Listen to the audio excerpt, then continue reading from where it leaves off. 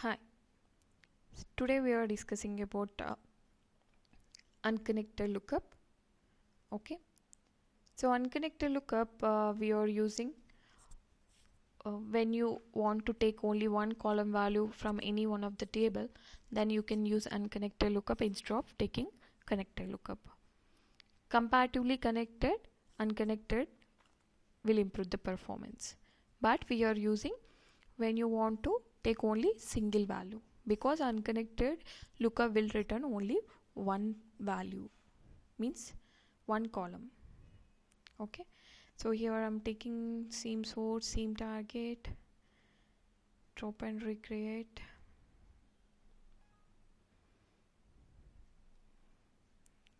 Create a new mapping here, mapping, create.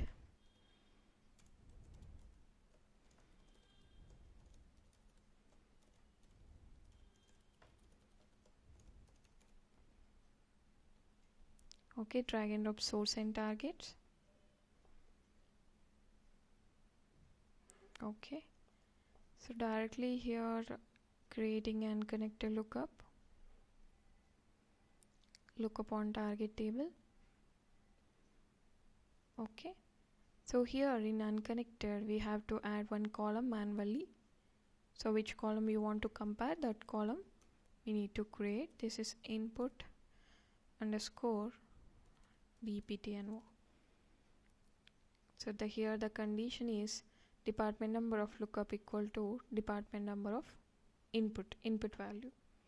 So from ports we are taking this department number, so we can return any value. What are the column you want, you can return that. Okay, apply. Okay, we need to change this one. This is very important. Okay, I'm changing this name.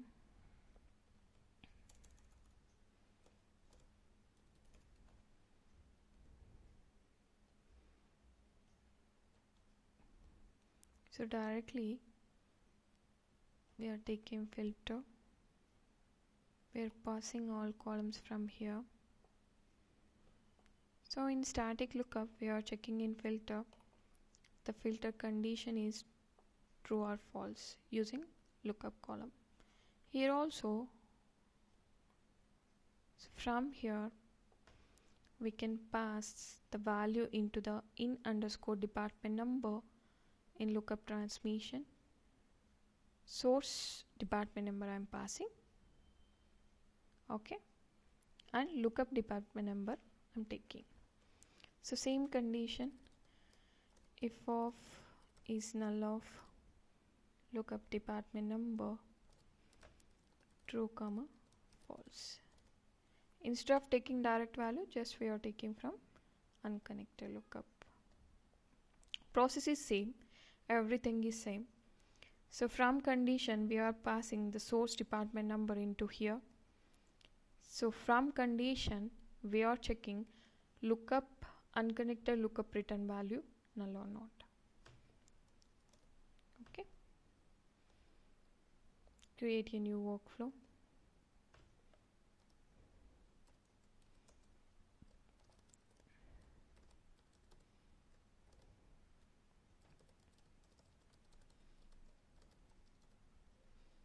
New session, unconnected lookup.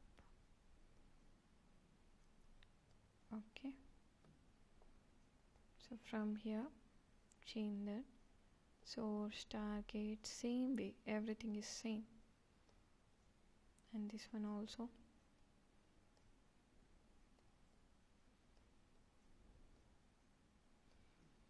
Save it, start work. So we'll get same 6 records first.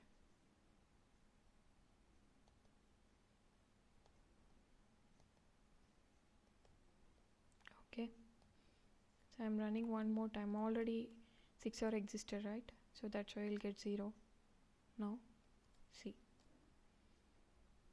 so insert one more record into the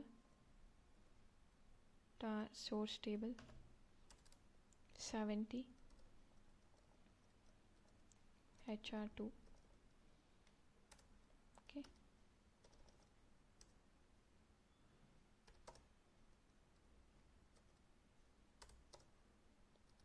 commit.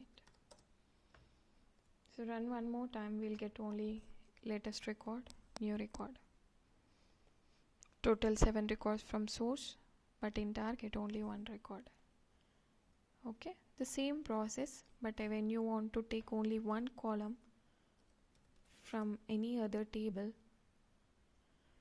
you can use unconnected lookup transformation. The static only, on static cache only you can create unconnected lookup transformation, not on dynamic.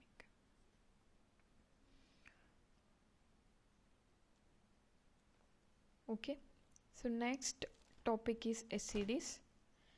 So SCDs is slowly changing dimensions. Slowly changing dimensions, we have 3 tabs in slowly changing dimensions. So using the dimension tables,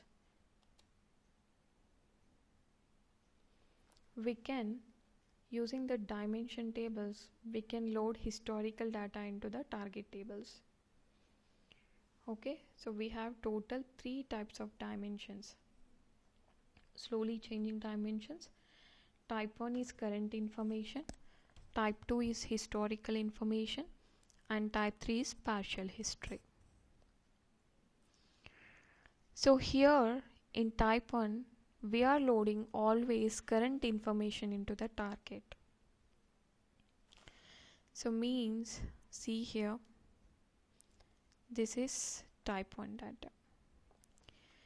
So here you have employee number, employee name, location and salary. So you got 2 records. First time you loaded the 2 records into the target table, 234 Swati US and 15,000, and Nisha UK 20,000. So if you have any changes in these 2 records in the source, means the location will change or salary will change. Okay, if you have any changes in the source records, we have to update the target table, because in type 1 we are loading current information, the latest data. If the record is not present, we are loading that record because those are the new records. If record is already existed, if it contain any changes, we are updating the target. Okay, so in type 1 always we are maintaining current information, latest data. Okay, and in type 2 we are loading historical information, total history of the records. In type 2 we have another types, flags, version and date range. In type 3 we have partial history. Okay, so first we'll see what is type 3, then I'll explain type 2. So here in type 3, employee number, employee name is there, current location, previous location and salary. So these are the 5 columns we have. So here we created a 2 columns with current location and previous location, means partial history, the current location information with previous location information. Partial history we are loading into the target. So when you are loading a new record into this table, 258 Nisha UK location, the previous location is null, means that is the latest record. The latest record contain null value in the previous. If you got any changes in the Nisha record, you will get previous location. Okay, so part of the history we are storing in the target. And in Swati, if you got any changes in the current location, okay, from UK to India, So what is the previous location? UK. So every time we are passing the previous location into the previous location column. So like this we are updating the records and we are storing part of the history in this table. This is the type 3 partial history. In type 1, latest records, current information. In type 3, part of the history, partial history. So based on table structure means previous salary, current salary, previous designation, current designation. So based on that we are storing part of the history. Okay. And type 2. In type 2 we have 3 types: flag, version and date range. In type 2 we are loading historical data. So historical means if you have any changes in the existing record, that changes also we are inserting as a new record into the target. So I'll give you one example here. This is first record. Okay. So here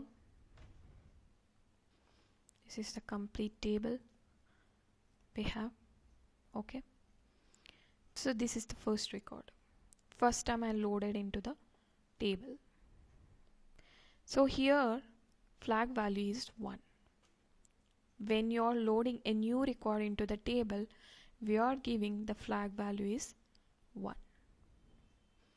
So like that we inserted one more record, Ravi, with flag value 1 because that is also latest record. So 2 records I have in the source, 2 record I inserted into the table with flag value 1. After that I got some changes in the Swati record. The salary is increased. So here we are maintaining historical data. So salary changed. We are not updating the same record. We are loading historical data, total history. So if the location changed or salary changed, if any changes you have in the existing record, we have to insert as a new record. That changes we have to insert as new record.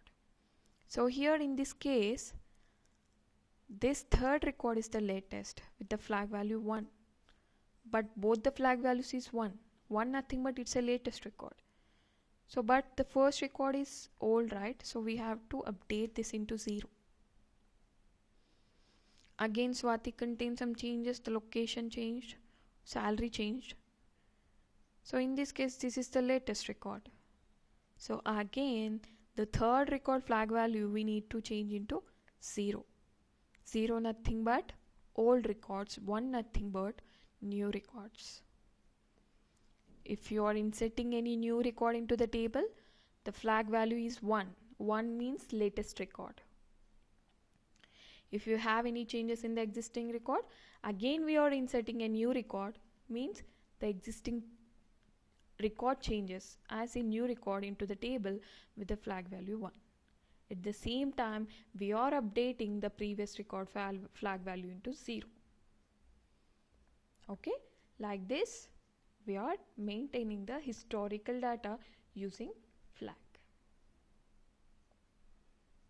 Okay, for new records we are inserting the records directly into the table.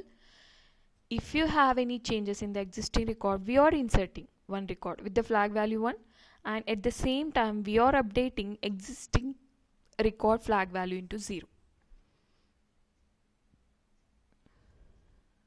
Okay, so you will get clear idea when we are doing the practical session. So this is version. In version we are same process. We are loading historical data. When you are loading a new record, okay, the version value is 1. If you have any changes in the same record, we are incrementing the version value, previous version value plus 1. Okay, that's why 2. Again I got some changes in that record. So previous max version plus 1. Max version is 2. 2 plus 1, 3. Again 3 plus 1, 4. 4 plus 1, 5. So we are incrementing the version values. But for the new record, we are giving the version value is 1. For existing record changes, we are giving incremental version value. Okay. So every time we are taking the maximum version and we are adding plus 1 to the maximum version. Okay, we are not updating anything here, version. So that's why for new records we are inserting the value. We are inserting the record into the target. For update record also we are inserting the target. Inserting a record into the target. Okay, there is no updates in the table. There is no update strategy in the table. Because here we are using incremental version value. Okay. The next one, this is the last one. So here we have employee ID, employee number, location, salary, and start date and end date of the records. Okay. So for each and every new record, the end date is null because record created today, so we'll get today's date, the start date of the record. There is no end date, means there is no updation in that record. Okay. So for each and every insert, means each and every new insert, we will get the end value is null, end date value. Okay. So if you have any changes in that record, then you will get end value. So Swati US salary is 1000. When it's loading first time, start date is 1/1/2000, end date is null. So it contains some changes, that's why we inserted third record. Swati US 15,000. So it's changed on 1/2/2000. So the end date is 1/2/2000 for the first record. Okay. So here for the third record, the end date is null. So if you have any changes in the existing record, we have to insert a new record. At the same time, we need to update end date value of the old record. Okay, this is same like flag. Here we have inserts and update plus inserts. Okay, so these are the three types we have. In type 1, we are loading current information, latest information. In type 2, historical data. In type 2, we have flag, version, date range. And type 3, partial history. So these are the three types we have in slowly changing dimensions. Okay. So in the next class, we can see the practical session of these three types. Thank you.